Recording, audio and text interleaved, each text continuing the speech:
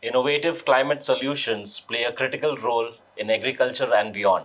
Today, I'm in conversation with Prateek Singhal, co-founder and chief operating officer at Ecozen Solutions, a climate-focused deep tech company.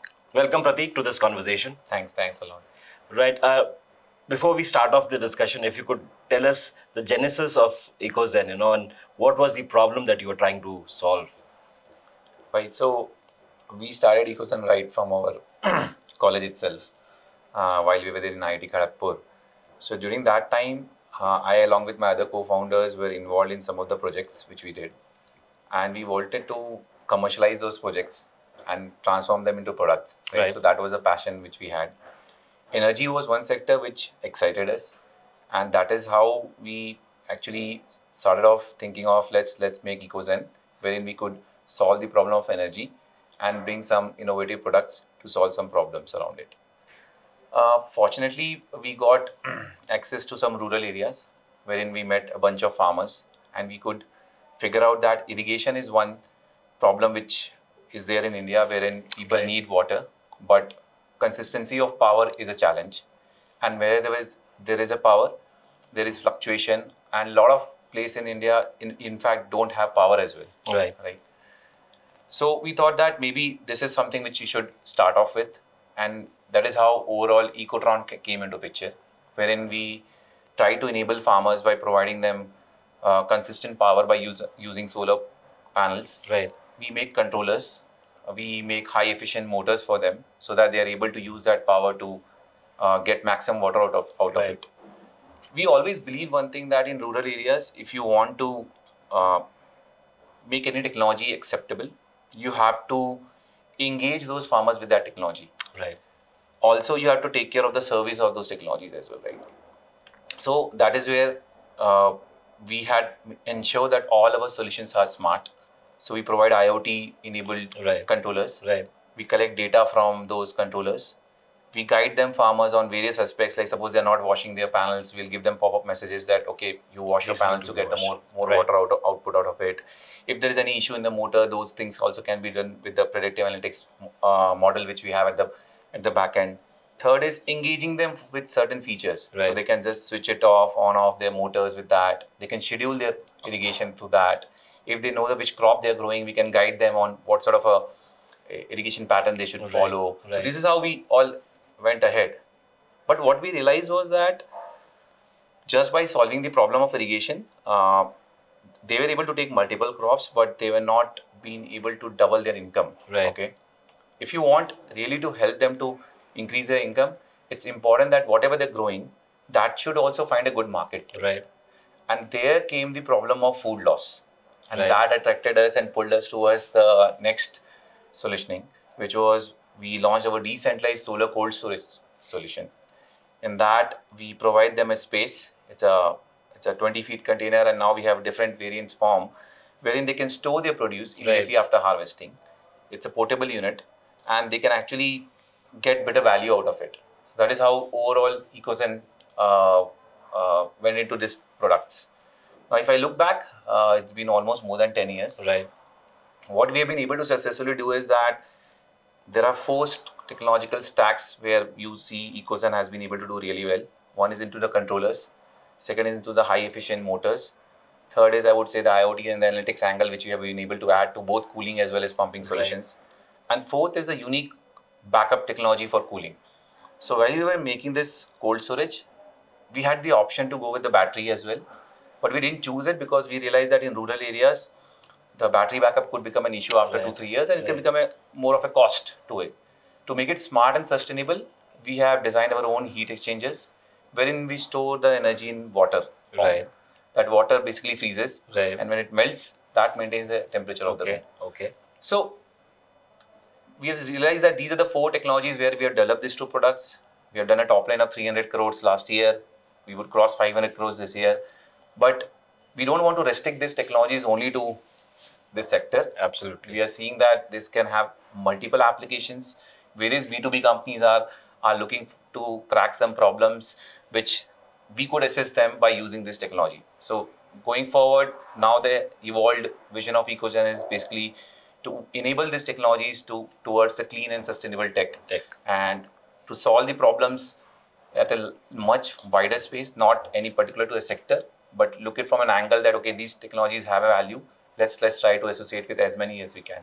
Absolutely. So very interesting opening points, Prateek. So while you touched upon, how you are enabling the farmers by looking at the problems and then bringing out solutions. I'm sure there's a lot of data that is involved. So you're using cloud in some form to translate that data back to the farmers. Right.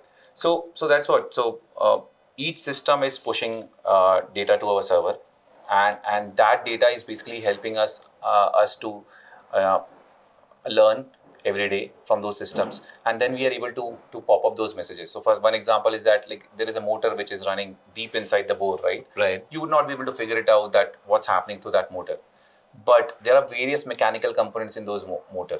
Suppose some of them is just have an instinct to fail. Right. There will be some data change which you will be able to find, and you will be able to correlate from the pattern which you were getting earlier. Okay. Through that, if you're able to take those insights and do some predictive forecasting of those failures, you can actually help them to save those failures. Absolutely. So that is how it's helping me out. So yeah, basically it's more about collecting that data and at the back end trying to get inferences from there.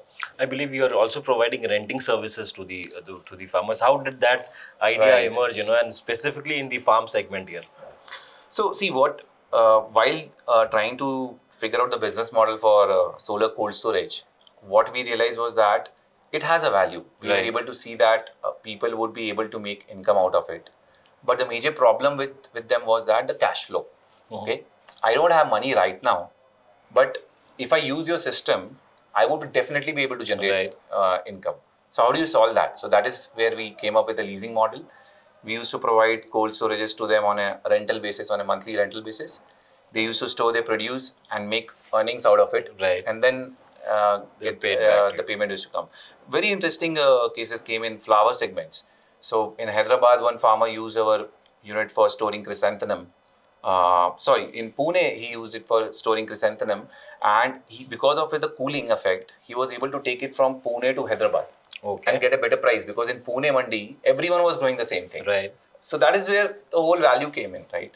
Although we were not able to scale that up because of the capital constraints, but now we are taking this in a different form wherein we are trying to unlock the financing around our products. Okay.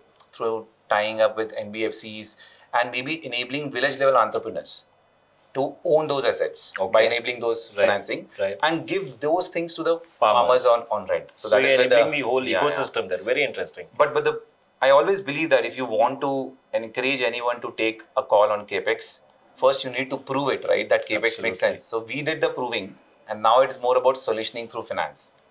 Right. You spoke about next, and you're trying to address these sectors across, not just keep yourself limited to the agriculture space.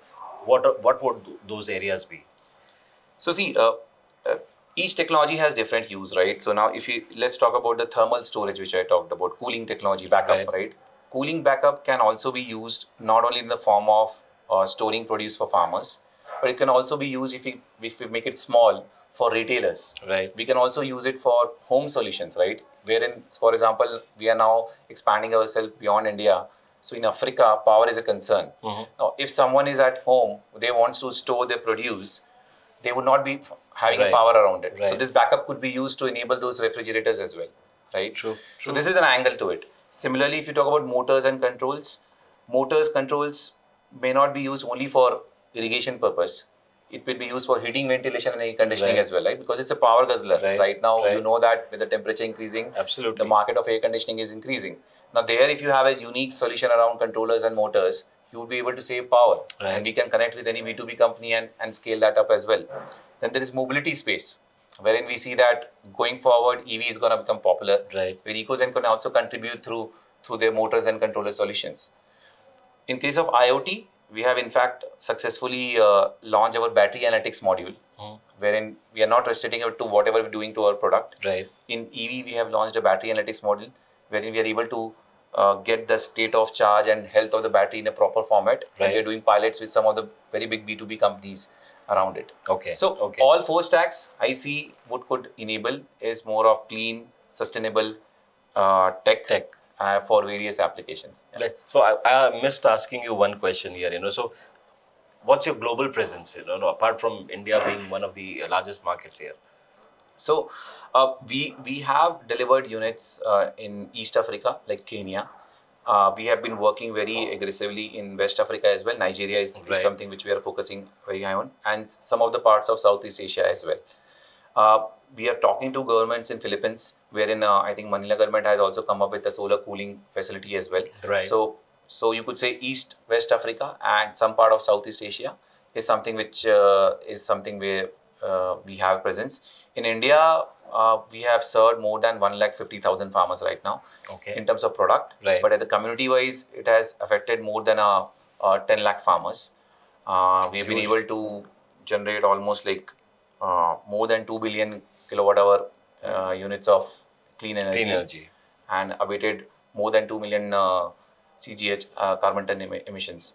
So that's commendable, actually. So that is where we are right now. Right, Prateek. Thank you so much for your time, your great insights, and all the best. Yeah, thanks. Thanks a lot for this opportunity. Right. That was Prateek Singhal, co-founder and chief operating officer at Ecozen, speaking with us. Do stay tuned for more such videos on ETH Insights. Thank you.